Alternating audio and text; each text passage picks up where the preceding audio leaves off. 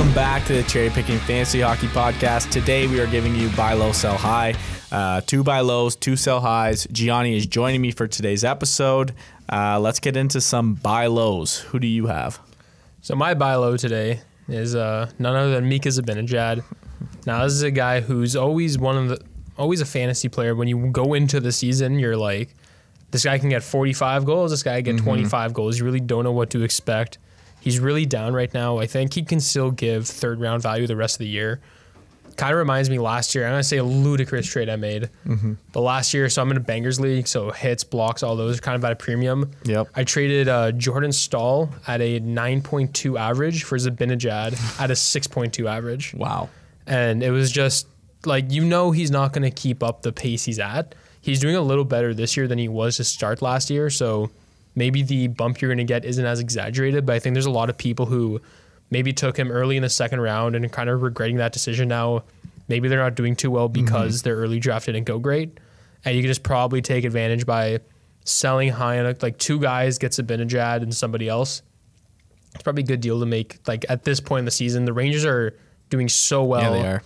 Right? Even Panarin started off really bad, but I think their offense is going to get going a bit more, especially right now with Ryan Strome's on the COVID list, I think, along with the other half of the NHL on it. But I think right now is a good time to try to pick up a guy like Zibanejad. Yeah, a lot of people were kind of a little bit hesitant this year to draft him because of what they saw at the start of last year where he was really bad and people were actually dropping him.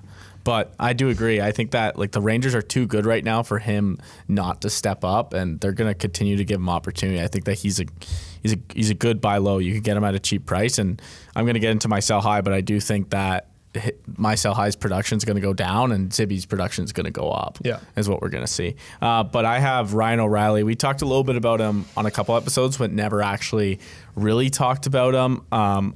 The Blues have the 3rd best power play in the NHL. They've been hot as of lately. They started off the year obviously like streaking. They kind of had that cold streak, and now they're back playing well. Ryan O'Reilly was a plus 26 last year. He's a -1 this year on the Blue, and the Blues were worse last year. Yeah, like they suck last year. Yeah, he's just like too good of a player for that plus minus to stay like that. Like he's been just known to be a great 5-on-5 player, and it just hasn't been working out this year. But he's going to find his game. His shot percentage is the lowest since his rookie season right now, at 5% shot rate, and his expected goals is 8.2, and he only has 5 goals this year. So I think just the luck is going to turn his way at some point. And obviously that plus minus is just a key indicator of things are going to change. You just got to figure out. I mean, I think they're going to workshop new lines. And once they find their groove, I mean, Ryan O'Reilly's going to be in a good spot. 2 guys I had here was Kadri and Timo Meier. I'd trade for O'Reilly if I could try and squeeze that. Yeah, I think to the point too of the Blues, a lot of Western Conference teams, like you just saw like Calgary, Edmonton, a lot of those teams are starting off so hot. They're starting to cool off. Things are starting to level out now. So with a couple of those teams, like Markstrom started off with like 5 shutouts in the first like 12 games, like just ridiculous things going on early on. Just the puck luck wasn't getting there. Things are they're always going to normalize. So a guy like that would probably kind of bounce back up, and he's one of those guys too where he's not ever really like blowing up point totals. He's always doing pretty good, and he's just doing like really bad right now. Yeah, like he's usually like pretty solid. Like he doesn't have any crazy really games. Like he'll just like continue to get points. And he hasn't been doing that, but I think good things are coming. Like every episode, it feels like you have a hot take every episode. Yeah. And your sell high it's a hot take. Yeah. Why don't you let everyone know who your sell high is? Speaking of Western Conference teams starting off hot, kind of cooling off, my sell high, is Leon Draisaitl, and there's a good reason why. So Cole's on the mic here. He knows what's going on. What's up, boys? So we were looking at Draisaitl because we were just so goddamn impressed with what was going on in Edmonton. I think it was when he had 21 goals in 20 games, right? At a point, he was shooting over 33%. Right, so in these 6 game stints, he's only had 2 goals, which again, still really like 2 goals in 6 games is like fine. It's not like terrible, but his shooting percentage has dropped down to like 27, and his career average I think was like, what was it, 18? He's 24% shooting right now. So he's dropped down pretty heavily, and his career shooting percentage is 17.6. Yeah, lots of room to go down there. So he's gonna continue to drop down. My take with him is right now he's on a 70 goal pace.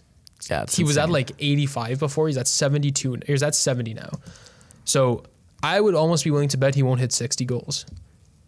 Which again, two times has 60 goals been hit since 2005. Just been Ovi and Stamkos. The fact that it's only been done once by Ovechkin should tell you all you really need to know. I just think like he's obviously going to be a really good player to finish the year. He's probably going to finish with 55 goals. Maybe he'll get close to 60. But last, 57 games of the year, if he only gets you another 20 goals or so, that's not cutting it for what you could get right now. And you could be looking at a guy like Dougie Hamilton, could be looking at guys we just talked about as a piece in return, and they could both finish the year with like maybe not as much points, but a closer amount plus another really good piece. Yeah, I think it's got to be if you're going to trade him, I think it's got to be a 2-for-1 deal. Yeah. Right. Yeah, like I don't think anyone's straight up other than obviously. I think would you take McKinnon over Draisaitl right now? Yeah, I feel like McKinnon, Colorado's offense is banging right now. They started off really slow. Another guy talked about in preseason, David Pastrnak. Yep. Another that guy was a hot take. A lot of people are yapping in the comments, right. But turns out that like exactly what you said on that podcast was right. The other 4 players that went after him were better picks right now. People were big mad on that one. Yeah, the comments were loaded about that. Comments were loaded. You got to go agaest the grain sometimes. Yeah, hey, that's why we're here. I mean, it's a hot take. I mean, Draisaitl is the #1 fantasy player right now in non-banger leagues. Exactly. So if you're talking about a guy like that, like imagine just what you could get if you find the right team. Imagine what you get back right now.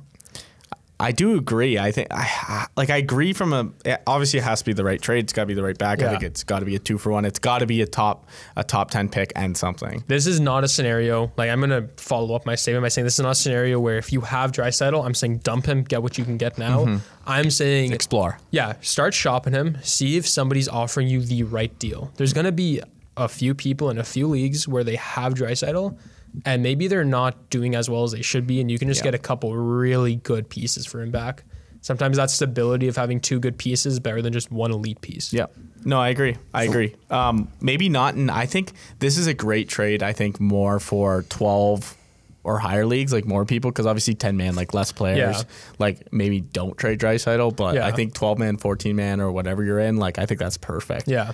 I'm going with the guy we were talking about, Chris Kreider. Like we said, with Zibby sort of not really performing what we thought, Chris Kreider has been really good for the Rangers. He's got 10 power play goals. It's actually right behind Draisaitl for the league lead. I don't think that continues. Like, that's crazy. There's too much talent on that Rangers power play. Like, it's just going to get passed around. Yeah. Like, you got Panarin and you got Zibby. Like, at some point, like, those goals are just going to be going, like, it's going to be literally just get even. It's just going to get balanced. Like, Chris Kreider has not been getting assists. Like, he's been just scoring. And if 10 of his 17 goals are on the power play, that definitely worries me. And obviously the Rangers power play is pretty good too. Like, you look who's on it. Like, there's so much talent on that power play. I just don't think this continues. His expected goals is 11.9. He has 17 goals this year, so obviously he's been getting a little puck luck. I said Pierre-Luc Dubois and Tarasenko I'd rather have right now over Kreider. Yeah, I think similar to Kreider, another guy who, like, real similar to him is Marcus Foligno right now, who's just, I think he has like 12 goals and like 6 assists, just something ludicrous. His season average is way too high. Just not going to keep that up. I love Chris Kreider. Like, as a player, I think he's really good. Yeah. But, you know, you're not smashing your career goals by like 10 or 15, right? Especially at that age. He's probably, you know what he's going to be. He's going to cool down. You're going to see other guys on his team step up. Yeah, I think you're exactly right. I think there's more talent. And obviously they're not like crafting plays for Kreider on that power play. Yeah. Like, you know what I mean? It's like, not designed for him. Yeah, he's been just like, he's been playing well on the power play, but I don't see them being like, oh yeah, he's our guy. Like, they put too much money into Zibby and Panarin to do that. That's our buy low, sell high. Make sure you comment below what you think of the picks, and make sure you comment below what you think of Gianni's hot take. That's always hot. Yeah, I'm never going to come in with any lukewarm. Yeah. All right. See you guys next week.